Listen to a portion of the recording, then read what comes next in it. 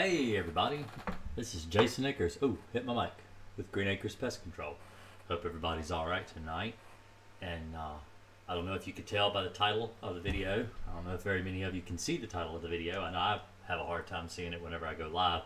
But I want to go over Temprid and Crossfire, the differences between the two pesticides tonight. I had a question come in on one of my videos over the week. And the guy actually asked me if I could go over the two, so I thought I would do it live on stream. And so here I am. So I'm going to get right into it right away, and I want to talk about so Crossfire and Temprid. These are the two pesticides I want to go over tonight. I've got both labels here. I'm going to go over both of the labels, and I want to describe to you why I picked Crossfire, which is the label on the left, to Temprid, which is the label on the right. And so if you live in Canada or New York, you may be able to get a hold of Temprid. Temprid's easier to come by than Crossfire. Crossfire is a neonicotinoid family of pesticides, but I believe Temprid is as well. Yes, it is. It's a metacloprid, so it is a neonic. And so that's one thing you can tell by the active ingredients. They are completely different active ingredients. They work different. So one of the reasons Temprid, which is the label on the right, one of the reasons a lot of people pick Temprid over Crossfire is because Temprid is it's kind of like a one-size-fits-all solution for bugs. So if you scroll down the label for Temprid, it says it's protection of pollinators. Now, this is one of the reasons that your neonicotinoid family of pesticides are outlawed in certain states and even certain countries, is because they are a bee hazard. It's a neonicotinoid. That's the family of pesticides it belongs to, and it's been proven to be a bee hazard. And so they don't want you to hurt pollinators, not just bees, but also things like butterflies and other bugs and stuff too. They don't want you to harm pollinators, and so that's one of the problems with Temprid, because it is as you'll see, it's a kind of like you can use it for other things. So if you go to indoor pests, it's for ants, bed bugs, blue or green bottle flies, box elder bugs, brown stink bugs, carpet beetles, centipedes, clothes moths, clover mites, cluster flies, cockroaches, etc. So there's lots of things you can use Temprid for. It's not just for bed bugs. But if you go over here to the Crossfire pesticide, you'll see that it is only for bed bugs. Crossfire insecticide bed bug concentrate, Crossfire bed bug concentrate. It is only for bed bugs. It is not labeled for anything except bed bugs. So you have to use it on bed bugs only. So if you were going to write a pros and cons list of the two pesticides side by side, the fact that Temprid can be used for more bugs than Crossfire, Temprid would be one that you would pick. Because like I said, you could take care of lots of things. You don't just have to use it for bed bugs alone like Crossfire. So that's one of the things that Temprid has going for it. And so as you scroll down here, like I was saying, a lot of people would assume that because of the diversity in Temprid and the fact that it can be used for more bugs, well, isn't it a better pesticide? Isn't it one that I would rather pick over something like Crossfire? Why would I pick Crossfire when I can buy this? And I mean, sometimes I have ants in the house. I don't always have bed bugs. Sometimes I have ants. Sometimes I have crickets. Shouldn't I just buy Temprid? Because that works for everything. And so I'm going to go over why Temprid is not. So, and two, go ahead and post your questions in the live chat, because I plan on answering those as soon as I get over this little introductory little lesson here. As soon as I get over this, I am going to get to your questions. I will answer your questions as soon as I can. I'll pull the screen down and I'll answer your questions. But I want to go over this first while I'm thinking about it, because this is actually a question that was asked last week. So it says here that in order to use it, so the way you use it, Temprid, is when pests are seen enough, reapply every 7 to 10 days if needed. So Temprid is a pesticide that allows for the use every 7 to 10 days.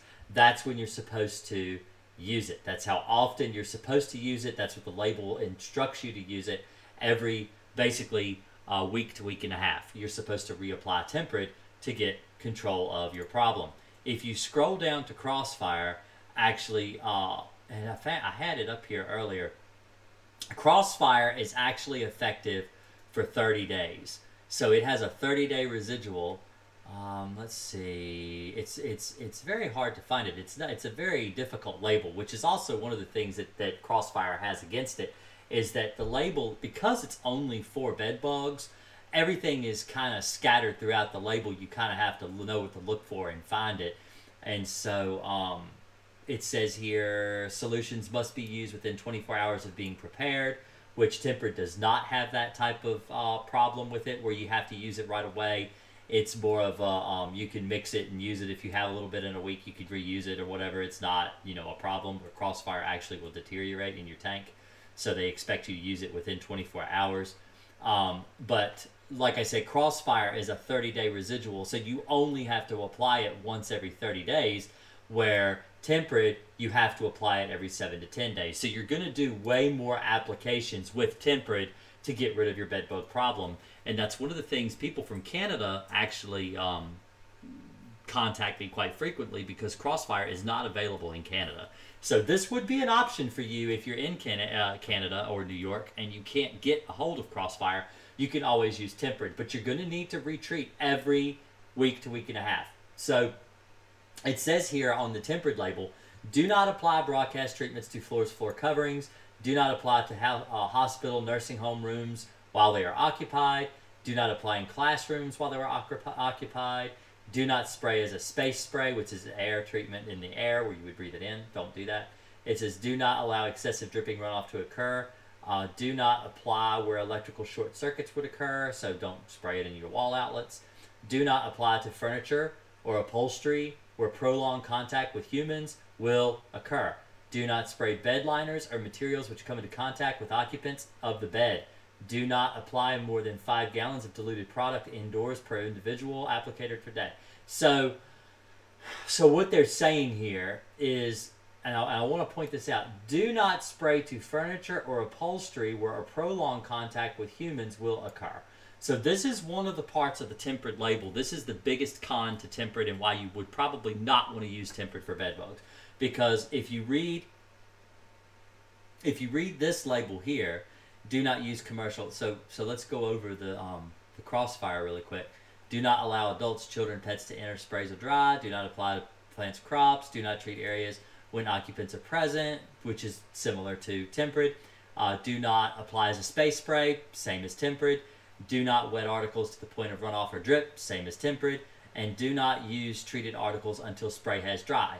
So, but nowhere on this label does it say, do not apply to furniture or upholstery where prolonged contact with humans will occur. So that is one of the problems with Temprid, is that you can't, so basically what they're saying is do not spray a mattress. So if you scroll down here and you read the actual bedbug, now this is the directions on how to use Temprid for bedbug control. So they actually have a specific part of the label. So they have ants here, they have flying insects, they have, bed bugs. So here's the bedbug application. It tells you what to mix it to apply. This is how you're supposed to mix it. And then it says, efficacy of this product is not affected by heat treatments. So applications can be made before heat treatments, which is, that's a good thing. So you can use it before a heat treatment, which a lot of other pesticides you cannot, because heat will break down the pesticide. So we're going to say here, so bedbug eggs that are directly treated with this product are killed outright and young nymphs are emerged from the eggs. That's good. So you don't get that a lot with Crossfire as far as able to kill eggs directly on contact. A lot of times with Crossfire it does not work that way, that the eggs actually have to actually hatch before they die. Okay, so for infested mattresses, remove linens, wash before reuse, apply to tufts, seams, folds, and edges until moist, allow to dry before remaking the bed. So it specifically says here, you're not, so basically what the directions are saying is you're allowed to treat the seams of a mattress around the edges, but if you have any problem with bed bugs actually living in the folds on the top or the bottom of the mattress, you're not allowed to treat those areas. It specifically states to only treat the edges and the seams, and that's what you're supposed to use. You're supposed to treat. It says apply to the box springs, bed springs, and the interior of the bed frames, headboards, including cracks and joints, which is the exact same thing it says on the Crossfire label.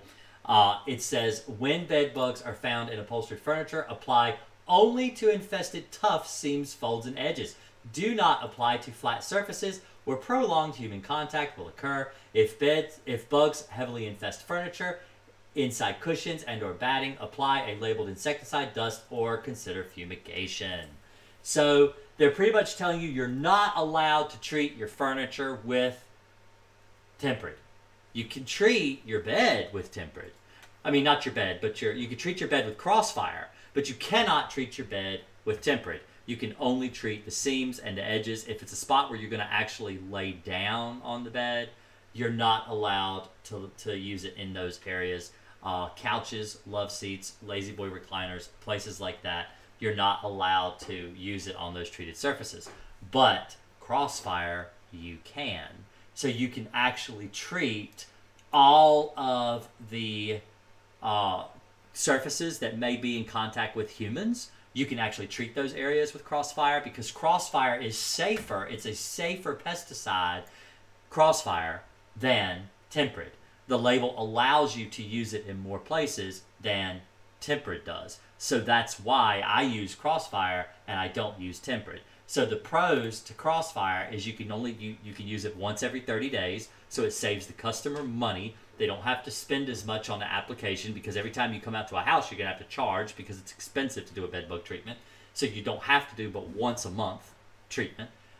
With Temprid, you're having to treat 2 to 4 times a month with Temprid. So you're treating more regularly, more often. You're having to use more pesticide. And not only that, you cannot treat the areas that the bed bugs live with Temprid, where you can with Crossfire. In fact, the Crossfire label specifically states to treat everywhere you find bed bugs, including the bed.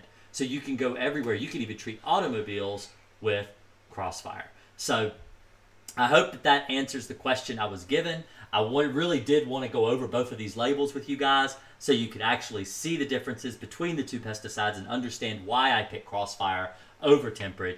And so hopefully that will answer your questions. And so now I will get to the questions in the chat. So let me go back and read because there's been a lot said. So Cheryl Salazar says, my apartment has a pest control for the roaches that live here, and they are going to bomb my place. They gave me detailed instructions to follow before they come on Saturday. How does bombing work, and is it harmful to me? Okay, so if they're actually telling you they're going to bomb your apartment, I'd like to know exactly what type of treatment they're going to be doing. I could give you a better answer as to what type of pesticides they're using, on how it's going to affect you and how it's going to affect your children or your pets. That's something I would really need to know, because a bomb implies that they're going to fumigate, and fumigation is harmful to you if you are there during application, but of course they're not going to allow you to be there because you have to wear things like respirators and stuff like that when you're doing, that's a space treatment. So like we were going over these labels earlier, when I was talking to you about a space treatment, the things you're not supposed to do with Crossfire and Temprid, a space treatment is when you fog the air around the area. And so what happens is the insecticide, it fogs the air and then it settles on the surfaces and it kills the bugs when they crawl across it. And that residual will only be effective for so long. So typically when they allow you to come back into your apartment, that's when it is safe to re-enter, and usually it's harmless to you. You're not going to have any problem with the pesticide reacting to you. But it really just depends on what type of chemical they're going to be using. I can give you a better answer if I know the pesticides they're going to be using in your apartment. John Snow says, winter is coming, but he also said, I overdid it a bit with Crossfire in my bedroom. I haven't been feeling so great the last few weeks. Is it possible for the constant fumes to be making me feel ill? It's been 3 weeks and still smells. Okay, so it sounds to me like you may have mixed it improperly. You shouldn't smell it at all. It's an odorless chemical. So it makes me feel like maybe you didn't mix it with the water like you're supposed to. I have never heard of anyone getting sick from Crossfire. It's actually labeled EPA safe pesticide. It's not supposed to harm mammals in any way. So it may be something else that you've done that may have hurt you, but I'm not exactly sure what you've done. with the pesticide. But this is why I tell people to be sure to read their label before they even buy a pesticide, because you want to make sure, and that's why I'm going over the labels today, is because I want you to be sure of what you're purchasing before you go and buy it and apply it. It's really important that you know what pesticides are going to do, when you use them around your home, and if you're even going to have the ability to treat the problem that you've got. Because not everybody, I'm given as many instructions on how to do this that I can do, but not everybody really qualifies to be able to do a bed bug treatment with Crossfire. It's something that sometimes you just need to hire somebody to do it. So I'm sorry if you made yourself sick, but I don't think it was the Crossfire that did it. It may have been something else you did alongside the Crossfire. John Snow also says, I also worry because my cat likes to lie near the baseboards and they were still a little damp. See, now that's one of the things that I always tell people to do, is you want to always remove all children and pets, which it does say on the label that no one needs to be in the room or in the building or in the property at all while you're doing the application. And in fact, no one is even allowed to re-enter the property until the application is dry, because you don't want pets and children to come into contact with a pesticide while it's still wet, because that's when it's going to transfer. So I did a bed bug job today, and the people had to leave the house, and I usually give them a window of between 2 and 3 hours, and I tell them, after that period, come in, check, see if the surfaces are dry. If they are dry, then you can re-enter. If not, leave and be gone for maybe another half hour, 45 minutes or whatever. Come back in, check and see. It's been kind of difficult over the last maybe 6 to 9 months because, of things going on in the country. And so a lot of people haven't been able to actually leave their property, where they might go on a porch or a back porch or a front porch, and they may sit there for a little while the chemical dries, and then they'll re-enter and check every so often just to see. The label of Crossfire is not specific on how long you need to be out of the property. It only says to be out until it is dry, but I just tell people 2 to 3 hours, because that's what I've told people for years when it came to flea treatments. But when you treat for fleas, you usually get the surfaces a little wetter. You're treating the entire floor almost to a puddling effect. It's wet, but it's not wet enough to puddle, and it does take a long time for that to dry. So usually I tell people 2 to 3 hours. That's always worked with flea treatments, and so that's what I tell people on bed bug treatments as well. I've never had somebody re-enter the property, call me and say, hey, everything's still wet. They usually, it's perfectly fine to go in after that. So you always want to make sure when you apply with Crossfire, or any pesticide for that matter, you want to make sure that your pets and your children and you, family, anybody else, maybe visitors you've got in your house, make sure everybody is out of the house while you're applying the chemical. Make sure nobody re-enters the house until the chemical is dry. That's the most important thing. You need to make sure the chemical is dry before anyone re-enters the house. And it has nothing to do with the fumes. There is actually no toxic vapor with Crossfire. It doesn't create a toxic smell. To breathe it in, if it smells funny, it's just as toxic as a fart.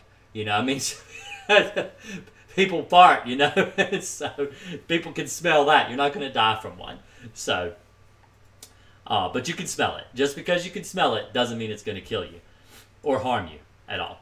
So, June July says, how long after spraying Crossfire should I wait to spray Alpine for fleas? Is it safe to spray bedding with Alpine? How safe is Alpine for dogs? Okay, but that's a lot of questions. So how long after spraying Crossfire should I wait to spray for Alpine for fleas? So flea treatments can be done right away. You're not going to spray the entire floor with Crossfire. You're only going to spray the cracks and crevices around the baseboard.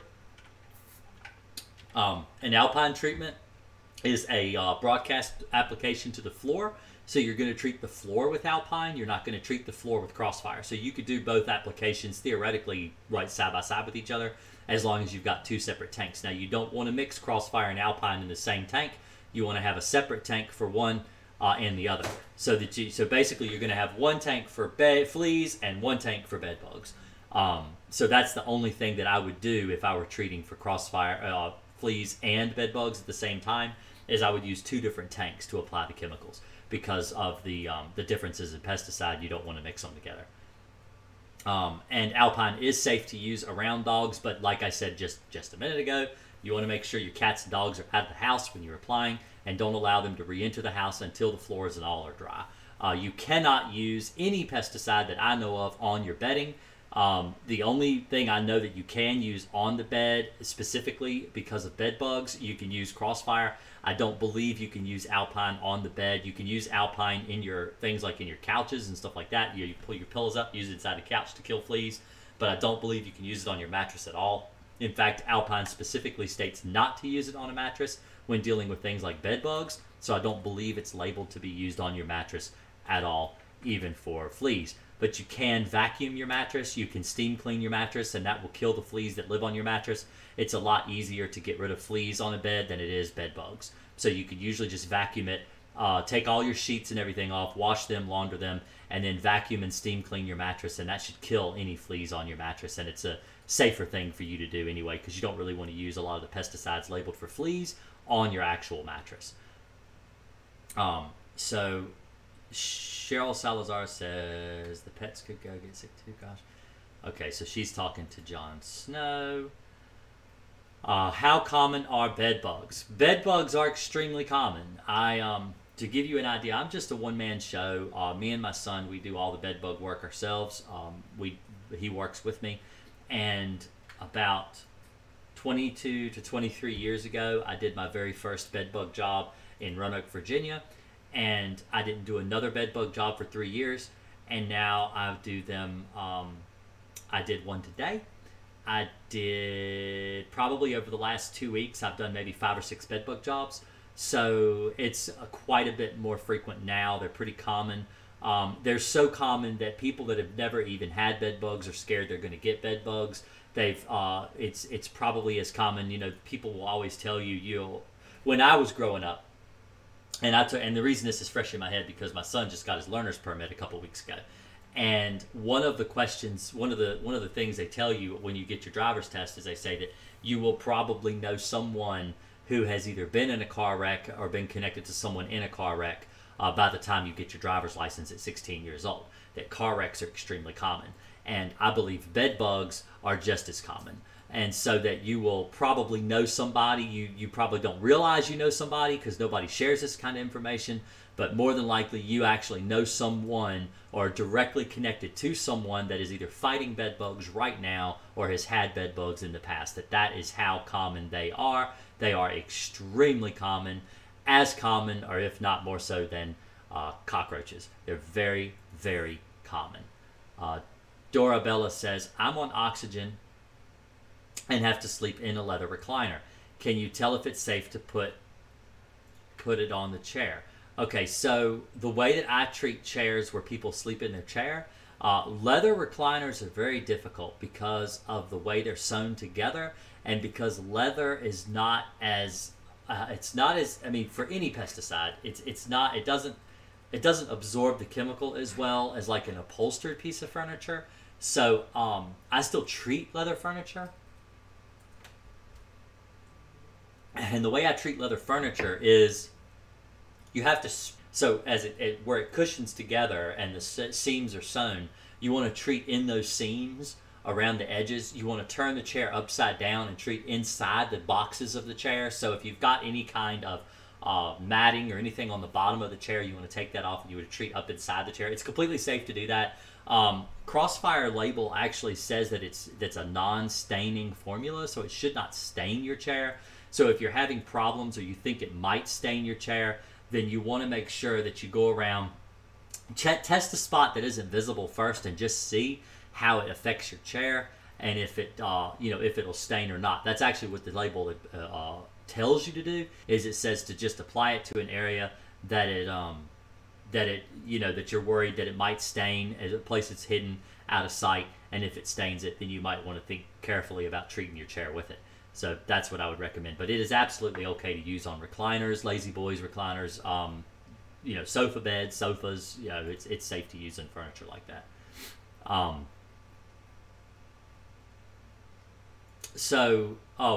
Whitewater. Hey, how you? White tuber, whitewater tuber. How are you doing tonight? It says, as usual, thanks for the show. But Chaos Omen says, can you treat a bagless vacuum canister with Crossfire? There's nothing on the label that says that you cannot treat a vacuum cleaner with Crossfire. There's nothing that implies that you cannot do it.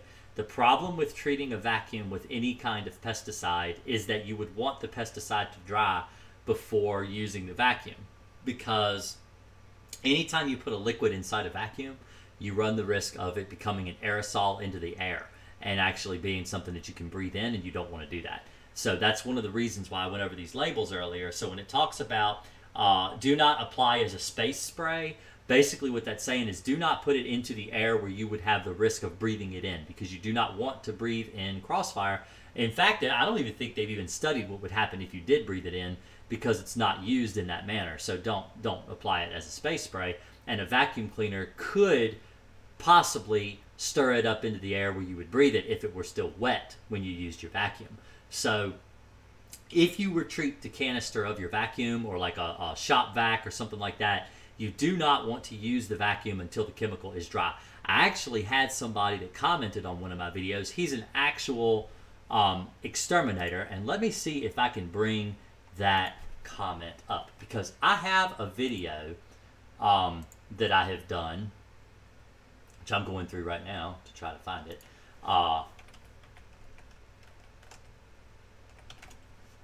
Where so here's the video. Let's go here and read these comments. So someone just commented on my video 3 days ago. I have a video. So I read all my comments. So anyone that comments on one of my videos, I read every single comment. I love to read your comments. Please comment on my video. It gives me something to do during the day. I'm constantly checking my phone and checking my computer for people that have left me comments so I can answer your comments, because I really am just here to help you. I really enjoy this. This is more like a hobby for me, coming on YouTube and talking with everybody.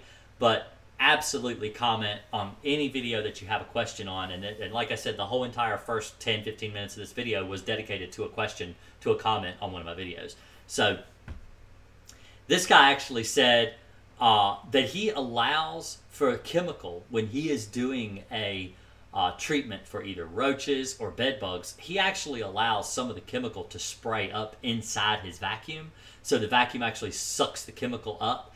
He said, I use a vacuum to help German roach jobs, and after every job while I'm there, I let some of the chemical go into the vacuum to kill captured roaches.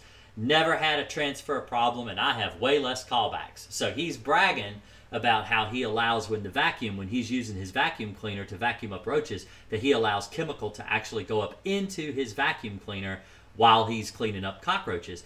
And this is exactly what I'm trying to go over tonight, is why you do not want to allow a liquid pesticide to go up into your vacuum cleaner, because it's the possibility of turning it into an aerosol into the air, and you would have to breathe it in, and that's not healthy for the applicator, and it's absolutely not healthy for anyone that's in the house. Now, if he's forcing the people to leave the house while he's doing the application, and he's not doing the application while anybody's there, then he's probably not harming anyone but himself. But it absolutely is a harm to the applicator to do something like that, and so you should not do something like that. You should use a pesticide in the home. You should use it in the cracks and crevices where it tells you to use it, and really not to use it in a vacuum at all unless it's been completely dried. So if you were to do something like that, it's completely at your own risk, and I don't do it. I don't do it because of the risk of it becoming aerosoled into the air. So I hope I've gone over that. Harold Wilson says 4 months, no more bed bugs. So woohoo! Good job, Harold. I'm actually working on a video now. I went through all of my videos and I searched through them and found 13 comments from the filters that I was able to apply on people that have had successes with Crossfire. Because I get a lot of comments on my videos talking about how they can't believe that I would give such horrible advice to people, and that I'm telling them the wrong thing, and it's much better to just hire help out and hire heat treatments and do things like that. And that's all fine and good, but I've got proven results from people that aren't professionals being able to get rid of their bed bugs using Crossfire. And so I'm going to make a video that actually, I don't get paid. MGK doesn't pay me anything to brag about their pesticide. You know, I just use it and I have really good results with it. And that's the only reason why I talk about it on my show, and I talk about why Crossfire is so good, is because I've used it. I've used it a lot, and I don't really use anything else. You know, if there were other pesticides that I used for bed bugs too, or other treatment application methods, I would absolutely go over those and I would talk about those and the success rate I have with them. But because Crossfire works so well, I don't really need to talk about anything else. It's you know, it just works. It just works. And yes, I'm beating a dead horse, but it absolutely does work.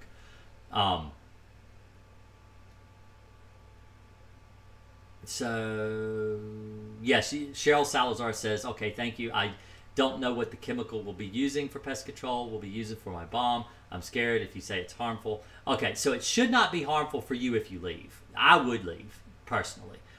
If I were you, I would just be gone while they were doing it, no matter what they were using. And that way you know that even if it is a harmful chemical to you, that it will be dry when you return and it won't be harmful to you. Because most pesticides actually say on the label, as long as you return when the chemical is dry, it won't be harmful to you at all anymore. John Snow says, I mixed the Crossfire per instructions, shook the container a bit to mix it. It seemed a little milky when spraying. Should it smell if you use too much or just not mixed well? Yeah, it will smell if you don't mix it well, John. And it won't mix. Yeah, you need to mix it really well. You mix it half full, you pour it in, you mix it. I really do need to do a video showing how to mix pesticides. But Dorabella said, will it hurt my breathing? No, it won't. It won't hurt your breathing. Don't sit in it while it's still wet. Let it dry, and then it won't hurt you. Brittany says, I went 6 months without seeing one. Then boom, fat one, just meandering across the bed in broad daylight. No fecal spots, no casings. Can't find any harborage. I retreated and will retreat again. Cheryl Salazar says, are bed bugs resistant to chemicals like roaches are? Yes, actually they are. So there is a chemical that bugs produce in their body, both found prevalently in both bed bugs and cockroaches, where if they're exposed to the same pesticides over an extended period of time, they'll actually become immune to those chemicals, and those chemicals will no longer work. One of the reasons that I use Crossfire is because Crossfire has pibronyl butoxide in it, and pibronyl butoxide is a special chemical that it's like a catalyst, and so it eliminates that chemical in the bug's body where they are producing that that resistance chemical in their body. It actually eliminates that, so it causes other chemicals to work. So before Crossfire was around, one of the things we would use is we would add pibronyl butoxide to our tanks, so that would force the chemical to be effective on things like bed bugs and cockroaches. So now that you have a chemical already with it mixed, like Crossfire, then Crossfire is actually extremely effective. And I don't believe the bed bugs will ever develop immunity to Crossfire at all, because of what is actually in the active ingredient list of the pesticide. So it does matter what you use. I mean, a lot of people will tell me on my videos, they'll say, well, you know, this guy, he doesn't know what he's talking about. I've used chemicals for years and can't get rid of bed bugs. No two chemicals are the same. Every chemical should be treated differently, and every label is different. So not every pesticide is the same. Saying that every single chemical is the same because I'm spraying for bed bugs and I can't get rid of them with what I've sprayed, it's like saying that bleach is the same as maple syrup. And it's like, oh, well, you know, they're the same thing because they're both a liquid. But no, they're not. They're absolutely two completely different things. And so no two pesticides are identical. They all have to be treated differently. Every single label has to be read differently. Pesticides need to be mixed differently. No two things are the same. So just because one person can't get rid of their bed bugs with one chemical doesn't mean you can't get rid of your bed bugs using something like Crossfire. So don't get your hopes down. Don't let things get you down because other people are having a real hard time getting rid of their bugs. A lot of the stuff on YouTube and Google, if you read around, they'll say you'll just never can get rid of them. You'll have them forever. And this is the same with cockroaches. People always say, you know, people with roaches always have roaches and they never get rid of their roaches. That's absolutely not true. A lot of the people who have roaches and can't get rid of their roaches, they're really not trying anything different. They're just using the same exact tool over and over and over. And it's like trying to put a screwdriver in with a hammer. You know, you can't put a screw in with a hammer. You might be able to put a screw in with a hammer, but the screw's going to fall out. You know, you're much better to use a screwdriver and use the proper tool to do the right job. So hopefully that, I use a lot of analogies when I talk. So, so Brittany says, then you think, did someone open a box? Was it in Neighborhood Kid? I'm not sure. She must be talking to somebody else. I'm not sure what that is. Gary Carr, happy Thanksgiving. Hey, happy Thanksgiving, Gary. So far, so good. Crossfire did work for me. Haven't seen any bugs. I didn't do much sweeping just once a week, hopefully never to see another one. So Gary is actually somebody I've been following on my channel. He's actually, I think he's even a member of my Discord, which, by the way, if you're ever interested in chatting with me all the time, Discord is the chat system that I do use. I have a Discord channel. It's linked below in the description. And so if you ever think of joining me there, you're welcome to, ask me any questions. I try to get to it. And I've actually got a pretty good community in Discord. A couple of guys in there. I think Eggbeard, I got one guy named Captain Eggbeard that actually does understand a lot about bed bugs and how to get rid of them and answers questions a lot when I'm not available. But just so you know that is a way that you can get questions to me more frequently. If you just go down and scroll down to the description, you can get the links there. I also have links to both Temprid and Crossfire there too. Because I was going over Temprid and Crossfire, I wanted to give links to those chemicals because I know that people in Canada are having problems with bed bugs, and they are having problems getting a hold of some of the more quality chemicals that we have here in the U.S. that you cannot actually get in Canada. And so that's why I wanted to include Temprid there for people that are having problems in Canada. So anyway, Gary has been treating his house for the past month for bed bugs, and he says he's had a really good results in getting rid of them using Crossfire. So that's great, Gary. Rodney says, did you hear a company got indoor use on their label with the same active as Termidor? Actually, yes. I did hear that. That's fantastic news, actually, because I don't think fipronil will hurt anything using it indoors. It's actually a very safe pesticide to use around people and pets, and I think that that's a really good thing. I think it's a long time coming that we've needed a fipronil on the label for a really long time. But I actually did hear that was on the label. I'm kind of excited about using it on different things like ants. I feel like it's a very safe pesticide to use inside the home, and so I think that's a really good thing that's come down the pipe. Harold Wilson says, hey Jason, I meant to ask you, I have a fan setting on my bed that vibrates. Do you put pennies in it? Or dimes? Is that how you get it to run? Shakes the whole bed a little. Will this deter bed bugs? No, it won't. It won't deter bed bugs. They might live down around your baseboards, but they'll still live in the apartment or house or whatever. So I finally got to the last one. Cheryl Salazar says, even though you are pest control, do you ever have bugs in your own home? Do you ever have bugs in our own home, Yes, Alicia? we've had crickets this last week. Crickets in this But last they're all week? dead. Yeah, they're all dead. Yeah. They're not in, but they're dead. We get bugs. We get bugs. Honestly, there's a saying, the cobbler's children have no shoes.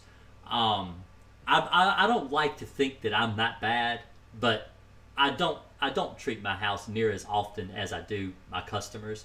One of the last things I want to do when I get home is pull the spray tank out and go around and treat the house. It's just something I just don't want to do. I would rather wait, but we do get centipedes. We get centipedes. That's one of the problems this house gets. We get mice. I actually just had to bait for mice yesterday, so we do get mice this time of year. One of the things I always bring home with me, it seems every single year, are fleas. It's one of the reasons I don't like to have pets in the house, is because when I do flea work in the summer, it's very hard not to bring fleas home on my clothing. They will get onto, even if you have an indoor pet, even if you treat your indoor pets with, flea and tick treatments, you still run the risk of getting fleas in your house. And so that's one of the number one things that I have brought home for the past probably 10 years. I've always brought home fleas. That's a real common thing. But I've never brought bed bugs home yet. I mean, I've got some bed bugs right here in this little baggie. I don't know if you can see him in there. But I've got those there mainly for these streams I do for you guys so I can show you what they look like. But I bought some test tubes. They're supposed to be coming in the mail probably in the next couple days, but they've actually got screens on them, and I was going to do, and I'm going to feed them, which, there's only one thing bed bugs eat, is they eat people. So I was going to show you how they affect you, because a lot of people are so scared of them, and I thought that, to try to curb fear, I'd actually show you how they feed and the reaction that you get from a bite. So look forward to that. I'll do that live. I'm not going to do that in a video. I might do it in a video. I might do it in a live stream, but I was thinking about doing it in a live stream and letting you show what they look like when they eat. But I'm crazy like that, I'm everybody here who's been a member, and not only that, I ought to drop a little, subscribe to my channel. Scroll down, hit the little red button underneath the window of the video, and subscribe to me. I do crazy stuff like feed bed bugs on camera. And so, you know, if you get to thinking this crazy person, I'd like to see more of this crazy person, don't forget to subscribe to the channel tonight while you're watching. It's a good time to do it right now while you're watching, but and you're thinking about it. So Chaos Omen says, so why is there such a common thing of people throwing out all their furniture and stuff in an attempt to get rid of bed bugs? So the problem is that bed bugs come in furniture. A lot of times they'll come in used furniture. People that throw away their furniture, other people come back, pick it up, and take it home, and it'll be full of bed bugs. They think that they have to throw away their furniture. They believe that the bed bugs are only living in the furniture, but it's actually not true. Bed bugs live behind baseboards. They'll live around crown molding curtain rods. They live behind your outlet covers. They live everywhere in your house. They don't just live in your bed. They don't just live in your couch. They don't live in just your bedroom furniture or your chest of drawers, your dressers. They can actually live everywhere. And the easiest way, so the reason that I use Crossfire, and one of the main reasons I do use it, is because it is a non-repellent pesticide and bed bugs do not see it. They do not know it's there. So you can treat your mattresses and you can treat your box spring, and there the bed bugs trying to attack me. A little bag fell on me. If the bed bugs don't know the chemical is effective and they don't know that it's active, then they'll crawl through it and they will die. And that's really important, that you use something that they don't see as a pesticide. They don't know it's there, so they continue to come out, crawl out through the chemical, and they die. And if they're in your bed, or they're in your couch, or they're in your love seat, or they're in your chest of drawers or your nightstand beside the bed, if the bed bugs are living there, they have to come out and feed eventually. And when they do, they crawl over the treated surface and they die because they don't know it's treated. So they're going to die. Basically, you're using yourself as a bait to draw the bugs out into the room, because what bed bugs are attracted to. Bed bugs are attracted to the CO2 you give off and your body's heat signature of 98.6 degrees. That's what they're attracted to. They know where you are. They see you. They come to you. They feed on you, and then they leave. So it's important to treat with a chemical that's non-repellent, like Crossfire, so they don't see that it's even there. They don't know it's there. They're not gonna give up a free meal when it's laying right in the bed, and they come out and they bite you. So you don't have to throw away your furniture. Eventually, all the bugs emerge, all the bugs crawl through it, all the bugs die. Which is why I wanted to go over that Crossfire is actually a 30-day residual pesticide. It's very active for 30 days. It works for the whole month, and it kills bugs the entire month it's applied, so that you don't. But with Temprid, which is why I wanted to compare the two labels side by side, Temprid is a week to 10-day residual. So you're having to reapply it every 10 days. It's not working as well as Crossfire. It doesn't last as long as Crossfire. You're having to constantly put more and more out in order to kill your bed bugs. And this goes upon the question that was asked earlier about resistances. The more often you have to apply a pesticide, the faster an insect is going to develop immunity to the pesticide, because it's a weaker chemical. The chemical is not killing the bugs as effectively for as long a period of time, so they're exposed to it and they're not dying quick enough, and so they're transferring the immunity onto the next of kin. And so that's when you run the issue of chemical resistant cockroaches and chemical resistant bed bugs when you're using a weaker pesticide. Temprid is one of those pesticides where the bugs have started to develop immunity to it because of the weaker concentration. It's just not strong enough. It doesn't last long enough. So Dorabella says, I live in an apartment and am 71 and disabled. What do I do? I can't leave for the 2 hours. Well, I mean, in instances where you can't leave, I mean, you'd have to talk to your pest control technician if you had somebody come in to apply. If you're going to do it yourself, no one can make you leave your apartment. I mean, if you have like a porch or something you can sit on, you can always do that. If you could sit out in your car, you go out and just idle the car and sit in the car for a couple hours. You could, drive around a little bit. I don't know if you have that ability or not, or maybe call an Uber and ride around.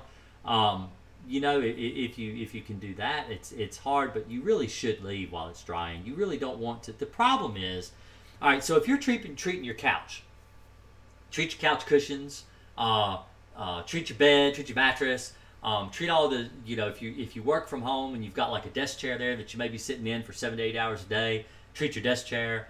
You're not going to have anywhere to sit. And if you're anything like me and you're walking through the house after you've treated your sofa, and then you sit on your sofa with your clothing on, and then you soak the chemical up into your pants or your shirt, and then you walk away from the couch, even if it doesn't hurt you, even if the chemical doesn't hurt you, the point is you've just taken the chemical off the couch, soaked it into your clothing, and then walked away. So if you were to treat your own apartment and you were not to leave your apartment, you need to make sure that you don't come into contact with the pesticide while it's drying. That's the reason you try to tell people, hey, be out of the house. Children will do stuff just because you tell them not to do it. My son is, I look at my son and say, don't you drop that fork on the floor, and he'll just go and drop it. Just because he's a kid, and that's how kids are. You tell a kid not to jump on the couch, and the first thing they're going to do is go run on a chemical-treated couch. And so it's very important to get children and pets out of the house. And even yourself, if you're anything like me, you accidentally go across the room and sit on a treated couch, you're going to pull the chemical off the sofa, and you're going to pull the chemical off of your bed, and you're going to accidentally do it before the chemicals dry. And so it is better to leave if you can. You really should. And that's why the label does that. That's why the label says that, because they don't want you to be exposed to a chemical when you really don't need to be. There's no reason to be exposed to a chemical. So if there are any other questions, I've got about 15 more minutes. I try to stick to an hour. I'm actually considering doing a call-in, adding that feature to the show if you would want to call in and be more anonymous with your questions. Right now I have 28 viewers, something like that. It says 28 in the chat. That's what it says on the chat room. I'm not sure if that's actually, because sometimes that's not right. But I know there's like a lot of people here. Like I said, be sure to like the video or subscribe to the channel. It does help me a whole lot. I'm almost at 12,000 viewers now. Hey, Kat. But so if you really enjoy my content, then be sure to subscribe, because it does help the channel a lot. And I was actually thinking of doing a call-in show where people could call in and ask their questions live, and I could answer it, so a little more anonymous. So if you're just sitting here watching and you're too shy to ask a question because you might not want people to know that you have a bedbug problem, then I was thinking about adding that in, so you could actually call and ask me questions right on the air, if you wanted to, or on the air. Is this considered on the air? I guess it is. It's live broadcasting. So if that's something that you guys would be interested in, let me know in the comments, or right now in the chat, if it's something that you'd be interested in, because I do save all of my live streams, so these do get saved later. You will be able to access this show later if it's something that you may have heard me say and you missed it, you want to go back and watch it. All of the VODs are uploaded via YouTube later in the day. Usually it takes about 3 to 6 hours for YouTube to get everything up, because it is about an hour long. It's about how long these live streams go for. And so if it's something that you want to go back through and maybe watch a question that you might have missed and you want to catch the answer again, or even write down some of the stuff I said, you're absolutely able to do that. All the links are provided in the description below. I have links to my website. I have links to my Amazon page, which, let me go over that. So I have an Amazon page that I use. Let's share my screen real quick. Let me go ahead and minimize those. So this is my Amazon page. That's linked down below as well. And it's got all the stuff that I recommend, the chemicals and stuff: spider control, carpenter bees, bird mites, stink bugs, springtails, cockroaches, bedbug control for Canada and New York. It doesn't say it, but if you scroll over it, it says New York. Mouse and rat control products, termites, stuff I use for termites, bedbug supplies, flea control products, and ant control products. So these are all of the links that I've got that you can actually get the chemicals that I recommend. And it's on Amazon, so you can get that Amazon Prime next day delivery and stuff like that. That's also in the link below. So if it's something that interests you and you want to be able to get the same pesticides I use, I just provide that as a resource for you. Chaos Omens asks, can bedbugs survive in outdoor storage sheds? Yes, they can. They can survive for up to 18 hours without a blood meal. They can absolutely survive in a storage shed. They can survive in those outside storage units. You know, if you pay for storage off-site, they can absolutely live in a storage unit. So, for example, if someone were to rent storage and they were moving, they rented storage for maybe 2 or 3 weeks, had bed bugs on their bed, put it over in the storage, left the mattress there, came back in 3 or 4 weeks, moved the mattress into their house. The bed bugs are left behind. If you go and use that storage unit behind them, you can pick up bed bugs for up to 18 months later. So they can actually survive for up to 18 months without a blood meal. So they absolutely can live in storage sheds, outside storage units, all those different places they can live in. Tammy Lynn asked, do they live in carpets? So if you're asking about bed bugs, they don't typically live in the carpets. They don't like heavily transportation areas. So, for example, in an area where you would walk through the room to maybe to get into bed or to walk to your couch or sofa, they're not actually going to live in the carpets themselves. They're not like fleas. So fleas live in the carpet. They actually drop and live in the carpet where you walk. They like heavily trafficked areas because that's where they're going to get their blood meal. Bed bugs are not like that. So bed bugs typically feed between 2 and 4 o'clock in the morning. They don't feed all day long like fleas do. So they want to live in a place where they're safer. So they typically will live in and around the baseboards. They will live in the carpet, but only next to the wall where the baseboard meets the carpet, where it's actually nailed into the tack strip. That's where the bed bugs will live. Dora Bella said, can they go into your hair? Lice can. So I went over this. I had a video that I did where a guy swore up and down he had bed bugs living in his hair. And that's absolutely not the case. I don't believe that's the case at all. Every inspector that had come into his house had said that he did not have bed bugs, and I believe he probably had lice. But bed bugs will not live in your hair. They actually can't live on you at all as a person. They can't live on pets. They can't live on animals. They live around animals and people, but they don't live on people. Even in the case of bat bugs, which are very closely related to bed bugs, and they typically live in attic spaces and caves where bats live, they live around the bat. They don't actually live on the bat. And so they're not like fleas or lice in that they can't actually survive on your body. They don't have the ability to hang on. They can't. They fall off if you get up and move around. So no, bed bugs will not live in your hair. Cat T says, will bed bugs die in cold temperatures? They will die in cold temperatures, but you're talking like negative 60 degrees Fahrenheit. It has to get very cold to kill bed bugs, and it has to maintain that temperature for 4 to 8 hours to kill the bed bugs. They don't actually die from cold temperatures like what we experience in the United States. Now, you go further up towards the Arctic Circle, where it gets like 60 below zero. Those areas are extremely frigid, and if the bed bugs were outside, they absolutely would die.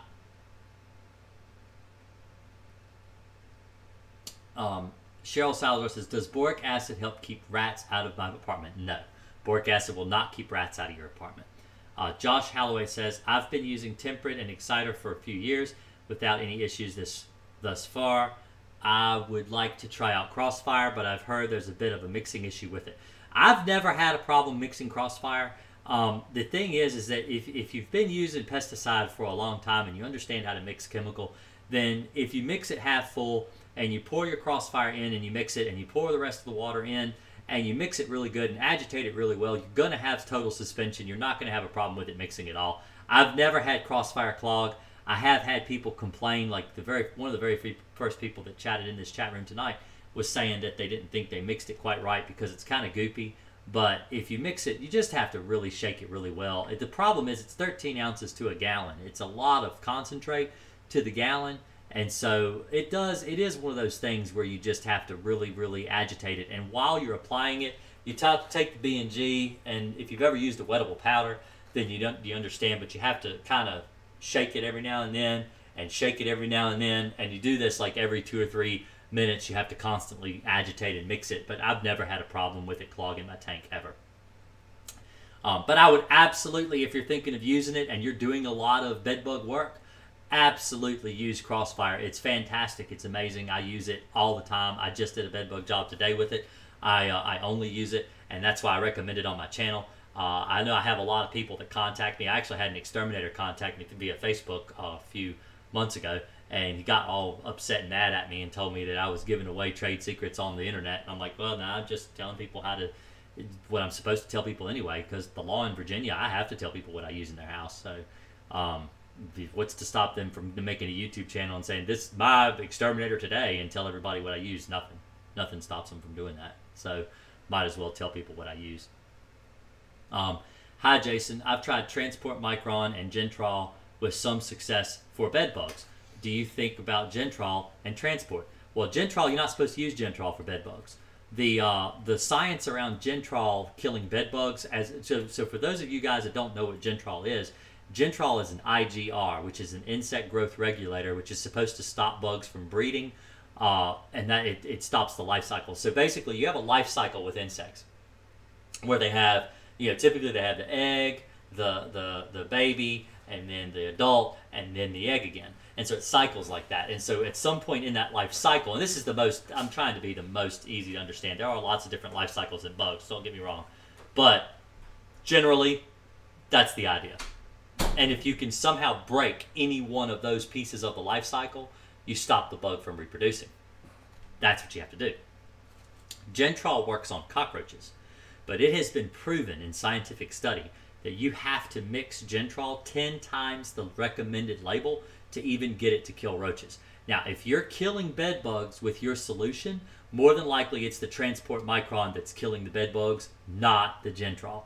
They've proven that you have to mix it 10 times the recommended label dose, and if you're doing that, that's actually against label. You're not supposed to do that, because if anybody here that knows me knows that I preach label is the law. You always apply based on the label, and Gentrol is really not for bed bugs. It doesn't work. It's been proven time and time and time again that it does not work.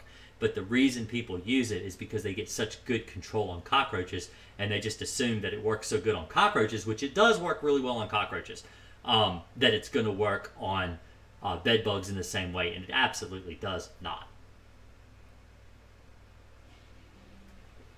Also, I want to mention, 2 nights ago, I had a video went live at 9:30, and I was supposed to be there because it was a live premiere, and I fell asleep, and I missed my live premiere.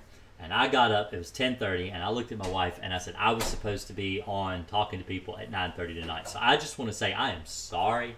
I went over hotels and motels. I really wanted to be there to talk to you guys about the spread of bed bugs in hotels and motels, because it's something that's going to happen, because we're coming up in the holiday season and people are going to be visiting each other and staying in hotels and motels.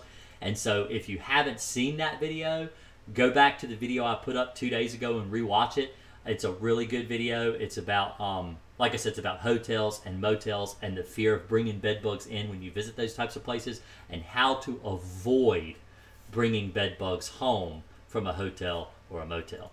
So I'm really sorry I didn't make it to the live stream, but I try to make it to all my premieres so that I can chat with you guys. It's the first one I've ever missed, but I've been exhausted. In fact, I took a nap when I got home today, and I woke up about 15 minutes before I got live tonight because I've been exhausted. I've been working like crazy this winter, or fall. It's not really winter yet, but the fall has been really busy for me this year.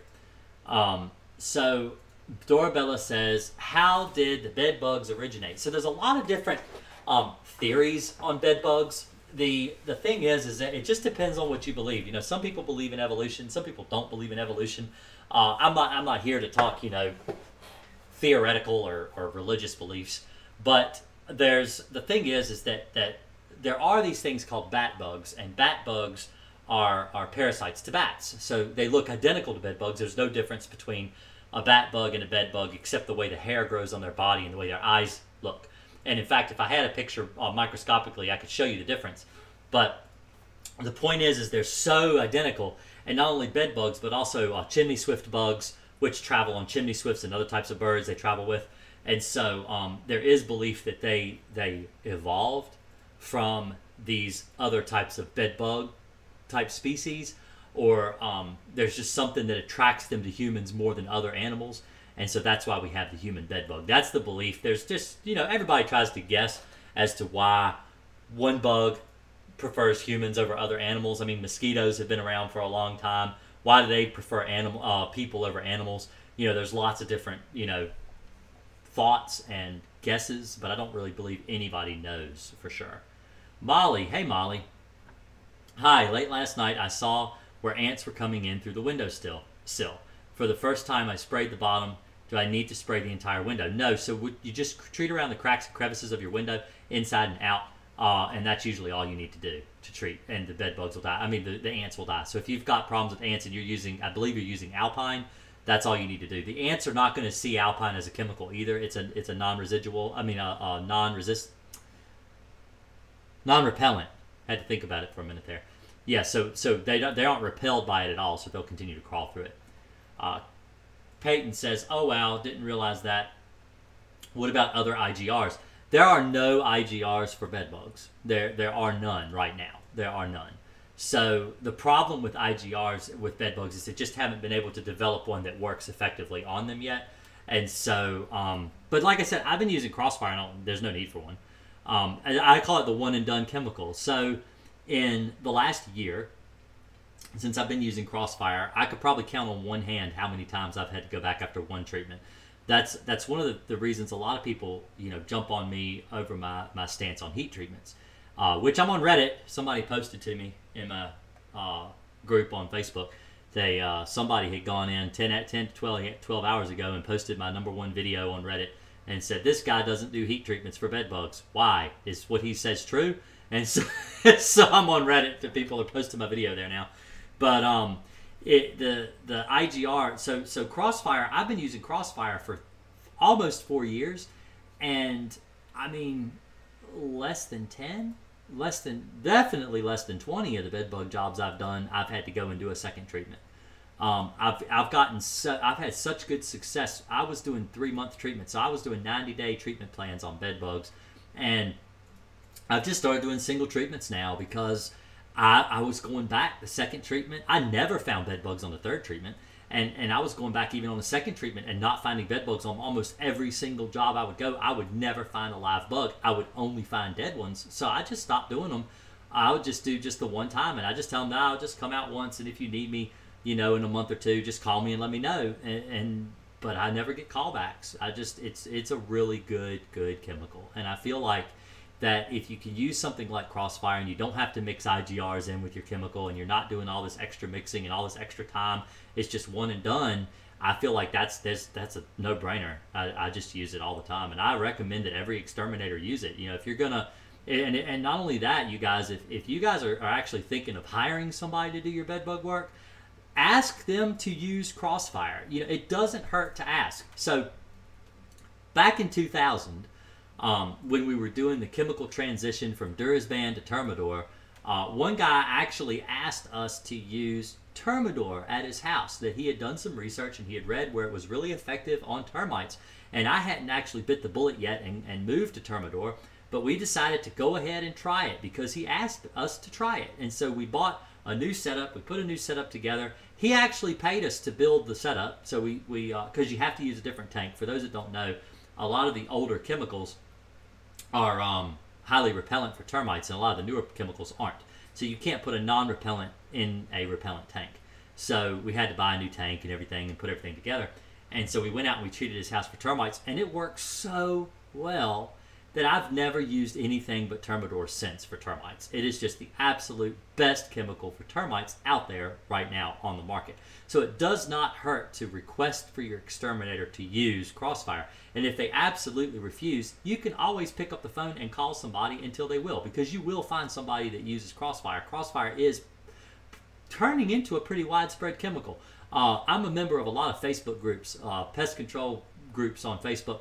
And over the last 4 years, I've noticed a lot of people go in and they'll ask questions. They'll say, well, what are you guys doing for bed bugs now? What I'm having problems killing bed bugs. What are you guys using? And more times you'll find that people are actually using Crossfire. You'll have a few people that use Apprehend, but Apprehend is something that you have to have a license to even buy. They won't sell it to you unless you have one. So I don't talk about it on my channel because this is really a do-it-yourself channel anyway, and so I'm trying to help you guys learn how to kill bugs on your own. And if you can't buy it, you can't really do it on your own. So yeah, Crossfire is just really good, and I feel like that if you want to hire somebody and you just feel safer hiring somebody, they need to use Crossfire. So let's see here. What are your thoughts on the ant killer that's like a pill? I don't think baiting works for ants very well at all. It does work some, but it's not an end-all solution for ants. Bethany says, oh, she's talking to somebody else. Let's see. Kat says, I've been 3 weeks without bites, but I want to spray with Crossfire still. Then do it. You can do it. I do it preventatively all the time. So I just did a job this morning. I have a house at Smith Mountain Lake that I've been servicing for a really long time, and they had a problem with bed bugs where people actually brought bed bugs in about maybe 6 or 7 years ago.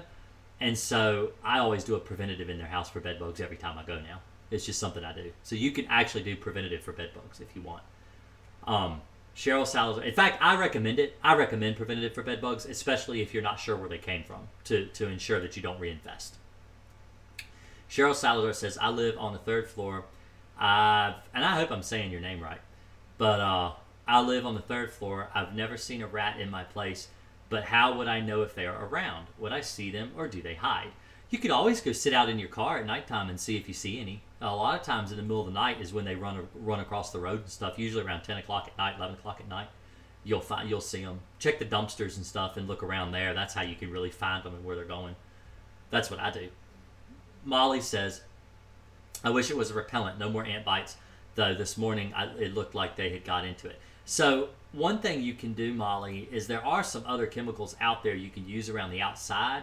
And it's like somebody was saying earlier, fipronil is actually an extremely effective pesticide for ants. And so if that is something that is more along the lines of something you can do, I'm still looking into it. I haven't put it on my channel, on my Amazon page yet. But you can mix it, and put it around the outside. That's also a non-repellent too, though. But most of your ant insecticides are non-repellents. The only repellency you'll want is something you'll use around the outside to try to keep the ants away. But when you use chemical on the inside, the reason you want a non-repellent inside is because a lot of times ants will live inside your house. So if you have a problem with odorous house ants, acrobat ants, or other types of carpenter ant, they actually live in the walls. And when you use a repellent, they don't really have anywhere to go but in your house. And so you end up driving them all over the place. That's why it's really important to use a non-repellent inside and a repellent outside. Because if you're getting ants from outside the house coming in, then you want to repel them away from the house. But if you're having ants inside the house, you don't want to change their moving. You don't want to change their patterns. You don't want to change the way they walk, the way they get food, the way they gather. You want to treat those areas so that when the ants crawl through it, you know where they're walking and they'll just die. And so that's the most effective way to get rid of ants inside a home. Without having to tear the walls open and tear your window frames open and try to find a nest. You could spend thousands of dollars, remodeling your house and still not find the ants because they're so small and they can live anywhere. Kat T says, in the Crossfire reviews, there's a bunch saying only heat works and Crossfire is a scam. They're liars. That's all it is to it. They're just liars. They're liars because of videos like mine that point people to Crossfire and show people to buy Crossfire, and they don't want to. The people, they're losing a lot of money on these heat treatments. People aren't doing the heat treatments. They've invested on these really expensive machines, and they can't sell the heat treatments anymore because here I am here telling you not to do it, and I'm got a lot of flack from telling people not to do heat treatments, but I don't do them because I go behind failed ones almost every day, all the time. It's something that I see every single day. I see failed heat treatments, and I absolutely do not recommend a heat treatment in any case, ever. The only time I recommend heat to kill bed bugs is if you're going to wash your clothes in your dryer and they can't get out of your dryer and they die. So, Cheryl Salazar says, I live on the 3rd floor. Okay, so I already went over that. So, Dorabella says, thank you for answering all my questions. Everyone have a blessed Thanksgiving. Be blessed always. Thank you, Dora. You have a good night. Thank you for stopping by. Don't forget to subscribe. Swift T says, trust me, Crossfire works. Cat T says, I love seeing good reviews. Thanks to everyone who will help reassure others. Molly says, do the ants need to bring the alpine back to their colony? No, they actually just, it rubs off from their body. They don't need to take it back at all. I admit I only see a few ants that have died already in my bathroom. More than likely, so what I tell people is, and no, it normally doesn't stain paint, but you would try an area and see if it does, an area that's inconspicuous just to make sure, but it shouldn't stain. And so what I tell people when I go into a house and I'm treating for ants, I treat with alpine. And so I always tell people, give it 2 to 3 weeks, maybe 4 weeks at most. If you still see ants after that 3 to 4 week period, then you more than likely have a nest of ants in the house. And when you have a nest of ants in the house, it takes 6 months to eliminate the colony. So understand this is probably a 6-month process you're going to have to go through to get rid of these ants. You will get rid of them. But the reason it takes 6 months is because ants can build 6 months worth of supply inside their colony to live off of. So they've got 6 months worth of food. The reproductives never leave the nest. So they're eating the stored food that the workers are bringing back to them. But the workers stop because you're killing workers. So you're treating the area where the workers are traveling. The workers are dying. They're not taking anything back, and so but they can live there for 6 months. So you want to stay on it, right on your calendar. Like if you do the first Monday of the month, retreat on the first Monday of the month for 6 months, and usually you eliminate your ants that way. That's how you kill them. You want to make sure you're consistent. Don't miss an appointment. Stay on target, and you'll get rid of your ants. They're not hard to get rid of at all. It just takes time because they're so OCD about building up that stored food product inside their colony. That's why you have to treat inside and outside, because if they can't get food inside, they send workers outside to get food. They can get food from outside or inside. Even in the wintertime, you'll find ants gathering. If you get a nice warm day in the winter, in the middle of the day, they'll be gathering food in the middle of the day, even if it's wintertime, just because they don't want to starve. So, Brittany says, Crossfire definitely works. I feel like a lot of places want you to pay for a heat treatment.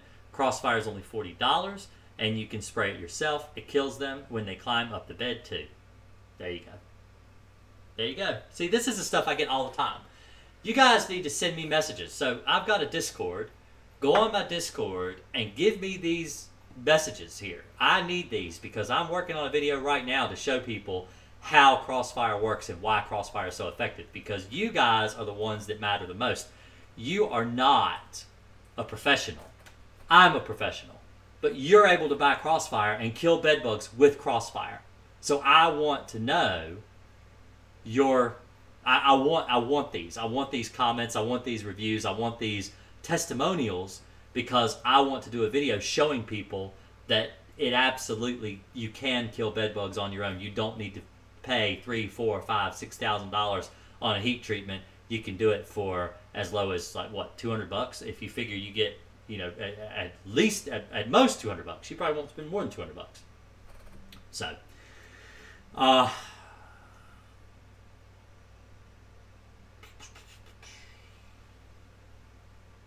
let's see. Okay, I know the cold doesn't always work, but it gets at times -25, -12. Will that kill bedbugs? No. No, it won't. It won't kill them. Molly says, so -12, -25 does not kill bedbugs in your vehicle. It has to be colder than that. Molly says, thanks for your encouragement.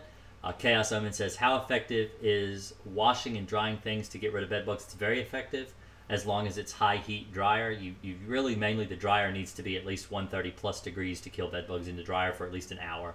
What would you recommend for things like stuffed animals? Throw them in the dryer. You could throw them in the dryer and tumble them in the dryer. Keylab says, any aerosol you think is okay, like bedlam? No, I don't think any aerosol is okay. Bedlam doesn't really kill bedbugs anymore. The bedbugs are pretty much immune to bedlam, so I don't recommend it. It's also an MGK product.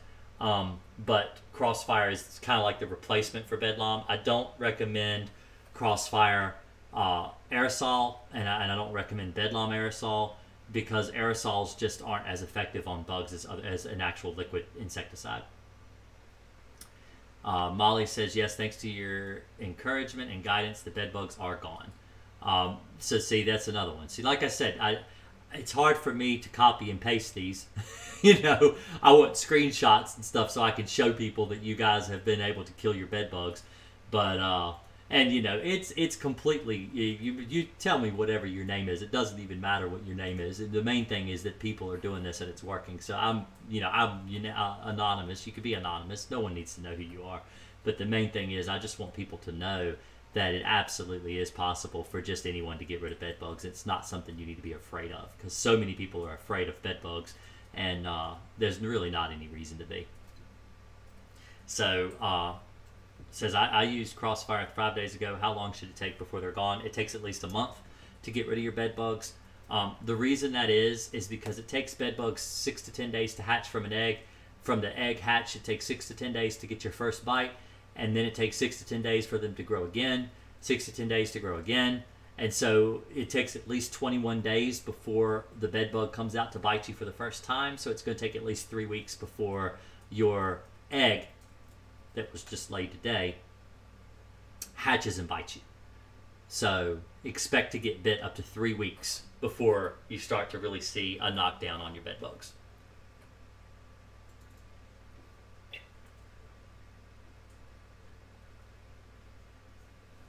As all my tea is gone.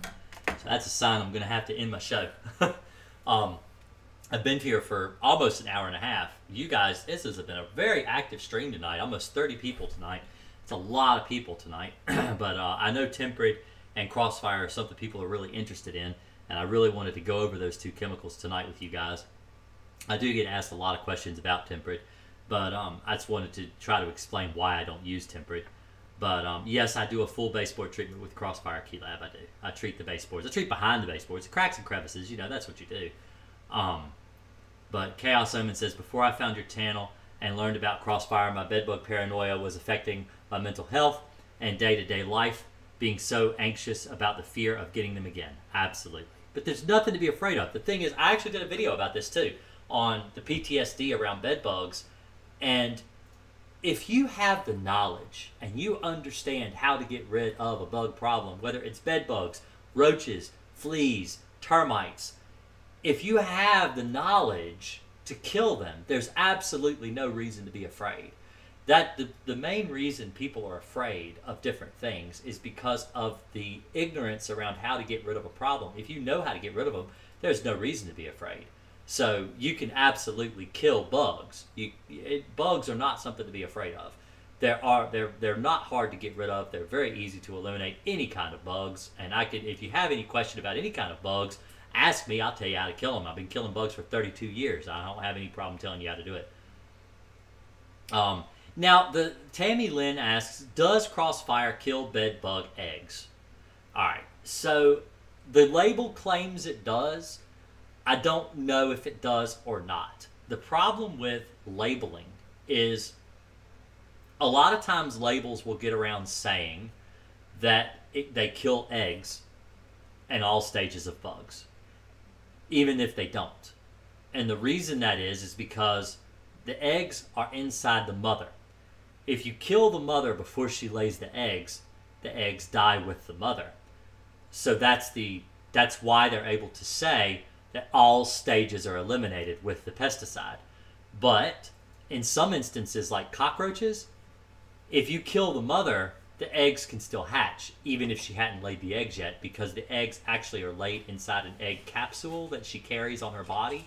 And if that egg capsule is ready to hatch, then you can still have babies even though the mother is dead. A lot of insects are not that way, though. If they lay individual eggs on their own, then those eggs, if they're not laid, will die with the mother. So that's how they're able to say on the label that it kills all stages, including the eggs, is because it's actually it's borderline false advertising, because it implies that if you spray an egg directly, it kills it. But in most instances, it does not do that. Now, Temprid claims it does kill eggs. But the thing is Crossfire will kill the egg when the baby hatches. The thing is the baby has to hatch, and when it crawls through the chemical, they die. So if you treat an area where there are eggs and you see the eggs, then know that in 7 to 10 days when those eggs hatch, that larva, or not larva, but that bed bug that hatches out of that egg absolutely will die. because bed bugs don't have a larva stage. That's why I corrected myself. They actually just have instars. So Malaka says, thanks, I'm actually studying to become an exterminator in Illinois. Your channel has been a godsend. Well, great, I'm glad. If you need any help in passing the exam, let me know. I'll try to help you best I can. That's the worst part of anything. If any exterminator will tell you the worst part is passing the exam. What do you think about Zevo? I don't know what that is. Zevo for killing insects. Let me see. Let me look it up. Because Illinois is a little different than Virginia. So Zevo, let's see. Let's look together. Let me share my screen. This is what I'm looking at. So I'm assuming this is the chemical right here that you can buy at Target. Zevo is way smarter than bugs. Oh, what do you know? It's smarter than bugs? No way. All right. So let's see. What makes Zevo unique? Effective. Oh, it's effective? Okay, awesome. See, I'm very skeptical. I'm very skeptical. Very skeptical. Oh, they've got somebody really went to a lot of work to create a. Oh, look at that. That's not even a real picture. All right, so it's made of essential oils. Ah, it's crap. It's garbage. It's garbage. Not effective. Essential oils don't kill bugs. They just don't. I'll just say that right now. They don't work. They don't work. It's snake oil. Some do. But the problem with essential oils is that people use them because they're natural, but you need to understand that everything that kills bugs should be considered toxic because it kills things. The problem with the essential oil community is they sell things based on the all natural. They're touting this all natural. They're capitalizing on the fear of pesticides, and they're trying to teach people to be scared of pesticides. But pesticides are tested, and hundreds of tests, in fact, to even allow a chemical to be approved by the FDA. Somebody had posted on here earlier that fipronil just got an inside label. You know, fipronil's been around since 2000. That's 20 years it took them to even allow it to be used inside a home, because they had to test it so many different ways to make sure it was safe to even use inside your home. They don't just approve a chemical right off the bat to allow it to be used inside your home. These are chemicals that have been through hundreds and sometimes even thousands of tests before they allow them to even be sprayed inside and around your children and your pets. And there are much more harmful things that people do every day that are more harmful than killing bugs. We could sit here all day and argue about, going to McDonald's, but people will go to McDonald's and buy a Happy Meal for their child and give them all that garbage and let them eat that, but then they won't spray and kill their black widow spiders. So there are things that we know, proven, that bugs do to humans that are extremely harmful.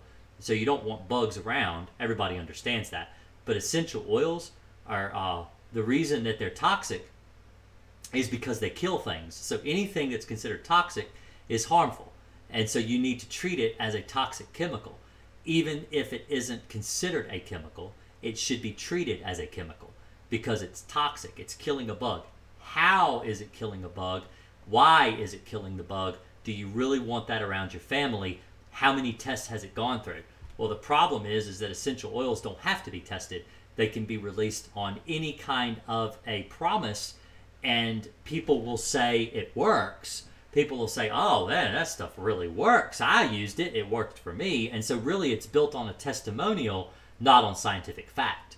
And that's the problem with using essential oils for pest control, is that it's not built on fact. It's built on testimonials. And testimonials can be skewed with what they call the placebo effect, because people are just wanting anything that will work, and they believe it's worked even though it hasn't. So peppermint oil, just to give an example, peppermint essential oil can kill your cat. It can also cause SIDS in babies. It's a very dangerous thing to be using around your house for bugs. It's one of the #1 things people do spray around their house for bugs. They mix it with water and they apply it around their baseboards and stuff, and they use it like a pesticide. It's absolutely should not be used as a pesticide in your home. So that's why I just don't agree with the widespread use of essential oils and pesticides. I think that they should really be studied more and researched more until we know for sure that they're actually safe to use around humans. See, I know how all the chemicals that I apply work. I know how they affect an insect's nervous system. I know how they affect mammals. I know where to apply and where not to apply. And I just feel like, I mean, I know I've had essential oils. Don't get me wrong. My wife actually had a diffuser up till yesterday.